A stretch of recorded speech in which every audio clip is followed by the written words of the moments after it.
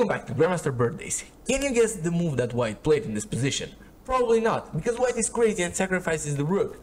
And you might ask yourself, who is Black in this position? Well, Black is Anatoly Karpov, and sadly, well, for him, he loses the game. But happily, for our birthday man, Igor Ivanov, a legend, that game allowed him to play in an international tournament, and that's all he needed.